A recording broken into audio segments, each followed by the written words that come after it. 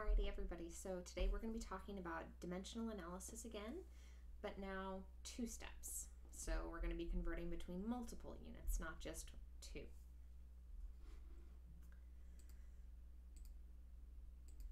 So sometimes you have to convert between multiple units to get to the final unit you want to find. We just don't have the conversion factor, or you don't know the conversion factor, or it's just easier to go between multiple units. The trick with doing multiple dimensional analysis multi-steps is just to keep doing the same thing, right? You're going to keep lining up conversion factors in the calculations so that the units cancel and the desired unit ends up on top. So for example, if I wanted to convert from unit A to unit C, and I know a conversion between unit A and unit B and unit B and unit C, I would create something like this, where I know unit A, I know a conversion factor between unit A and unit B, and then I know a conversion factor between unit B and unit C. So I'm going to line up my unit A on the denominator, unit B on the numerator. That way that my initial, what I know, unit A, will cancel out. And then in my second conversion factor, I'm going to put unit B on the bottom so that it cancels with unit B, and then unit C on the top, because that's also my desired unit, and that's what I want to find. I want that to end up on top. When we do it like this, unit A cancels with unit A, unit B cancels with unit B, and I'm left with unit C, the desired unit. So let's do an example. How many centimeters are the same as 268 feet, given that 2.54 centimeters is equal to 1 inch? Okay? So here, I know how many inches are in a foot, so I can go from feet to inches, and then I was just told how many centimeters are in an inch, so I can go from inches to centimeters. So if I line this up, remember, we always start with what we know, 268 feet. Then I'm going to put my feet to inches conversion factor in this next setup, where I'm going to put feet in the denominator, 1 foot, and 12 inches in the numerator. My feet will cancel out, leaving me with inches, and now I can use this new conversion factor that I was given in the problem, 2.54 centimeters is equal to 1 inch. If I put 1 inch on the bottom, I can put 2.54 centimeters on the top.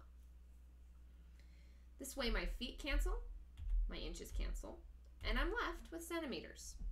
If I type this into the calculator, what I'm going to type into the calculator, if you recall, we said that everything in the numerator is multiplied and everything in the bottom, the denominator, is divided. Now, in this setup, I only have 1s on the bottom, so I don't even need to divide, because anything divided by 1 is whatever it was. So I'm just going to take 268, multiply it by 12, multiply it by 2.54, and I'm going to get 8,168.64 centimeters. Now that's my calculator answer. That's not my final answer, because I need to round to the appropriate number of significant figures. If you remember, our sig figs are going to come from our known value here, the 268 feet, not from our conversion factors. Our conversion factors are known quantities, and therefore they have infinite significant figures. So our significant figure limit is going to come from our question, 268 feet. So rounding this to 3 sig figs means I'm going to have to stop at this third sig fig of 6, 8 rounds 6 up to 7, and I get 8,170 centimeters. Or 8.17 times 10 to the 3 centimeters if I wanted to write it in scientific notation. Okay, let's look at another example, because right now we've used a lot of known conversion factors, but I'd also like to highlight and utilize metric system conversion factors. So this next question asks how many pascals, or PA, is equivalent to 5.48 atmospheres. This is talking about pressure. And I give you a conversion factor that says that there are 101.3 kilopascals, or kPa, equal to 1 atmosphere.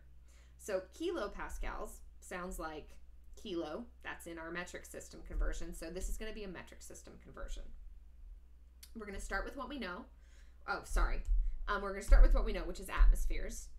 We know that we can convert atmospheres into kilopascals, or kPa. And then, since we know kilopascals is on the metric system, we should be able to convert back to the base unit of pascals. So I'm going to go atmospheres to kilopascals, kilopascals to pascals. So I start with what I know, 5.48 atmospheres. Type in that conversion factor with 1 atmosphere on the bottom and 101.3 kPa on the top. Then I'm going to convert my kPa to my pascals, my PA.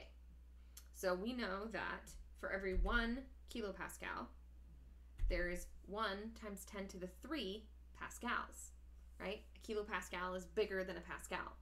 It is, so there's 1 times 10 to the 3, or 1,000 pascals in a kilopascal. If we look at trying to cancel this out, atmospheres cancel with atmospheres, kPa cancels with kPa, leaving us with pascals.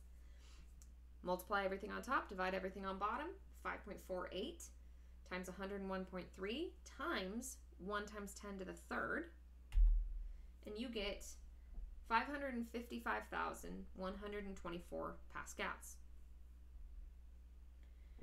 Round into the appropriate sig figs. I ignore my conversion factors because those are known quantities. I look at my 5.48, that has 3 sig figs. So my third sig figs, it's going to be the 555, that's my third sig fig. 1 is not going to round up.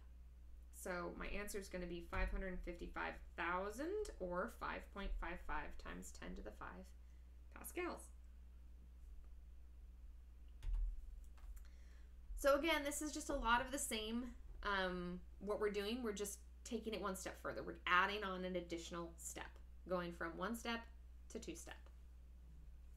See you tomorrow.